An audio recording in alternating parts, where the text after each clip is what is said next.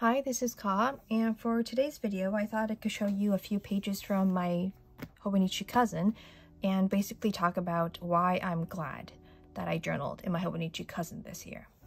I don't do anything here, but this is my index page. I originally intended for this to be my index page, but up until a few days ago, this was empty. I did not write in what the pages were about, but I wrote this, I filled everything in for this video. If I hadn't done this for this video, I think I would have done this towards the end of December, but I think I would have done it for archiving purposes. So I just did it earlier. And I filled in all the pages, what the pages were about, and we're here. And the empty boxes, that means that the pages, the daily pages, were actually empty, or it means that it was just an ordinary day. I just journaled about just normal stuff and nothing really stood out, so I kept it blank here.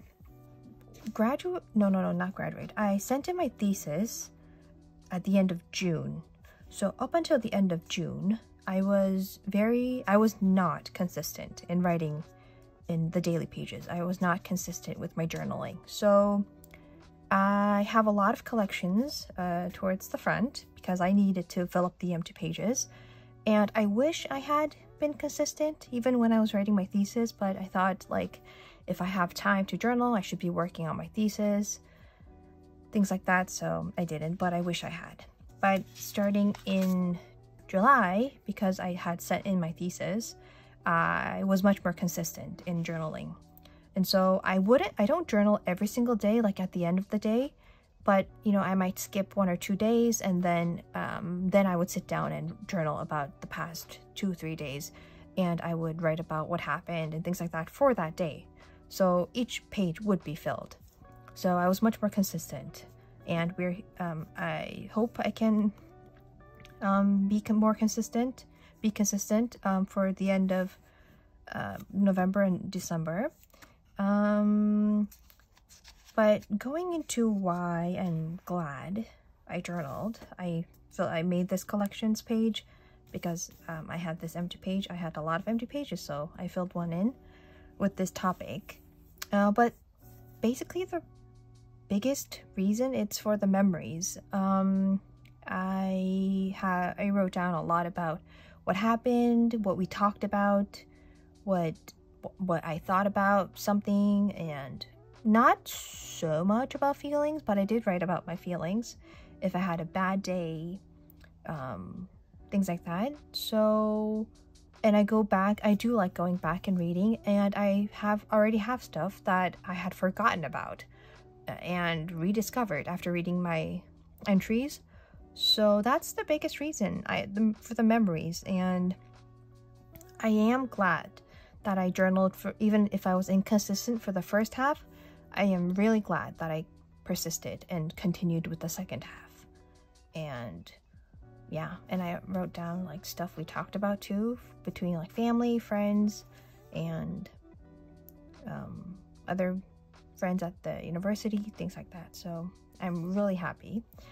And I discovered the importance of photos. So I have a thermal printer and a Canon selfie, which prints colored photos. And so I realized that having photos, it's really nice to go back and look at, because I don't really, if I have that saved on my app in my phone, there's no context, behind it. So even if I have a photo of our family when, years ago, there's no context on why I have that photo and things like that. So being able to print that and write about it, I think adds a lot more context to that photo and much more interesting. It makes that much more interesting. So I do use my Canon selfie for printing photos of people, so family, friends, photos. Yeah, I print with the Canon selfie, and for other stuff I use the thermal printer. So everything else, the thermal printer. And yeah, so for memories, and just a few memories that I wanted to talk about. First is the YouTube Partner Program. I did journal about that in each time something related to this program happened. So I have a general overview. I joined the YouTube Partner Program on April 20th. And I mentioned this YouTube Partner Program because this took a long time and I did not know this would take this long. So I joined the YouTube Partner Program on April 20th, and then the Google AdSense letter came on June 27th. And this might have taken this long because I was just slow at entering in information, things like that. I don't know, but this took a long time. So the Google AdSense letter came. So I probably entered the code, I think. And then I entered my bank account on October 18th. That took a few months. And I got my YouTube income for the first time on October 23rd. Did I say October 18th? Yes, October 18th and October 23rd for the first time. But first, thank you so much for subscribing, for watching my videos. I know I don't talk about this a lot, but I'm thankful every single day for people choosing to watch. I hope it's interesting and informative. And I just try to show you like how I do things, because I really like watching how other people do things, and I really like listening to what's going on in their lives and things like that. So thank you so much. I just wanted to mention that here. But yes, this process took a long time and I didn't know that, so I just wanted to mention that it took a long time. And I have all that in here, and I go in depth in my daily pages. And then another big thing that happened, I wrote about my defense. Not a lot, not as lot as I thought I would, but not as much as I thought I would, but I did write about that. And then when I had to hand in my thesis, I became very stressed, and I wrote a lot here, surprisingly. So I wrote about how I sent my thesis to the publishers, and I fell in love with these publishers. Like, they pointed out mistakes that I had made that I didn't realize that I made. So they, they were really nice. So if I have to go to publishers again, I would go there. 100% recommend. And then I had to submit my thesis online to the library. That was a difficult process too. I was stressed. And then submitting my thesis to the department office, it felt different, I think, because it was finally the end. Handing in the physical copies meant it was the end. So I think this felt more surreal than my graduation day. So this felt surreal, yes. So I have that, and I also talk about a presentation that I attended. I wrote a lot for that. And then I also attended a conference, sort of for the first time. Technically not my first, but sort of my first. So I wrote about that as well. So I have all of my memories, and I'm really glad I did that. And second,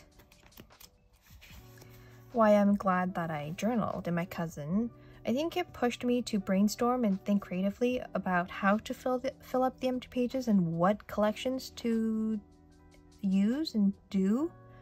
And so this has sort of pushed me to reflect as well. So because I was doing collections on like my favorite scenes or my list of planners I had, so that made me reflect on how much I have. And I did collections for YouTube ideas and the confession series that I was doing, and I did 3 women I'm inspired by, 3 men I'm inspired by it, but I couldn't think of 3. So I did more women I'm inspired by. And that for this too, why I'm glad I journaled in my cousin. I came up with that to do a collection on that for an empty page, and I'm really glad I did that. And I have like the TN system series that I was doing, and I do want to continue with that because I've realized that the TN system is planner piece for me. So it's a system, not a size. I think I will never be able to achieve planner piece with a size, but I think I have reached planner piece with a system. So I'm really happy with my system, and I think I have to continue with that for a planner to be functional for me. So I do want to continue with the TN system series that I've been uploading on Instagram. And more collections. I've written about quotes. I've done quotes too. Quotes, if I find a quote that I really like, I write it in that day, for that day. So basically not a collection, but I do write quotes. So inspirational poems, like quotes about research, quotes about productivity. And I also wrote about what I journal about in my cousin. This was why I'm glad that I journaled in my cousin here. And I also wrote about what I journal about in my cousin. And I do have a page for my best 2023 planner decisions. And yeah, so these are the collections that I've done for empty pages in my cousin. And for April 29th. Okay, so you can see that I have empty pages like this, but we saw from the index that for April 29th, I had the best 2023 planner decisions I've made. Planner/journal stationery decisions. So number 1, journaling in my cousin and using pictures here. That is the best decision I've made, planners journal-wise this year. Number 2 is staying in my standard in one setup for months, continuously. Wait, that's number 2. Using pictures, for my journaling pages. That's, yes. So 3, staying in my standard TN in one setup for months, so that I have the majority of the year in one book. And I am very glad that I did that because I have 1 year in one book, but hands down, like the best planner decision I've made this year is to journal in my cousin and, journaling in one book. So that's 1, using pictures. 3, staying in one setup, in my standard TN setup for months.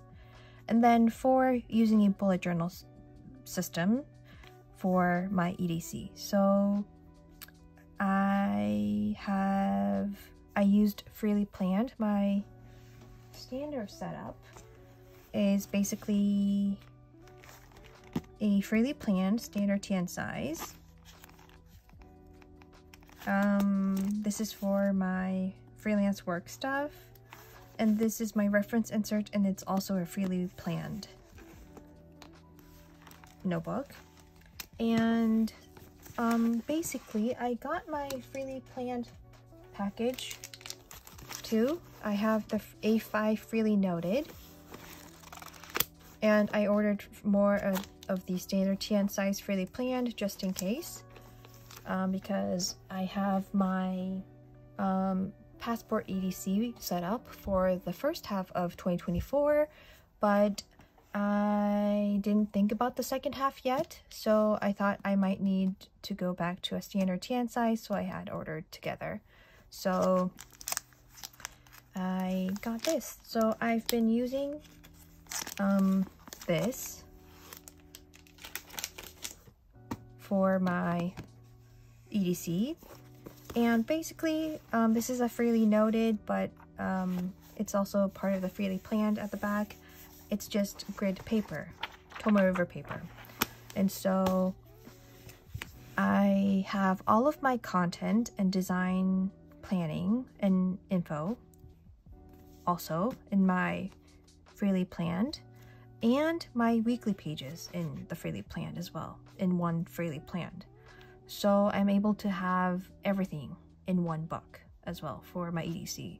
Not just like the whole year in one book, but all the different parts that I need in one book. So I think that's why I'm going for essentially a bullet journal for next year too. I have the passport size freely noted, yes, and a pocket size freely planned that I cut down for my reference insert. I am glad I did that. And so these are the 4 best planner / journal decisions that I've made in 2023 this year. So that's that, and having why I'm glad I journaled in my Hobonichi Cousin, having the blank pages, it pushed me to brainstorm and think creatively on how I can fill those pages with collections and other random ways. So that's my index. And here, so I have to journal for yesterday. Today's Friday, and it is getting difficult to write on the left hand side because of this bump, but sometimes I take it out and make it flat. So maybe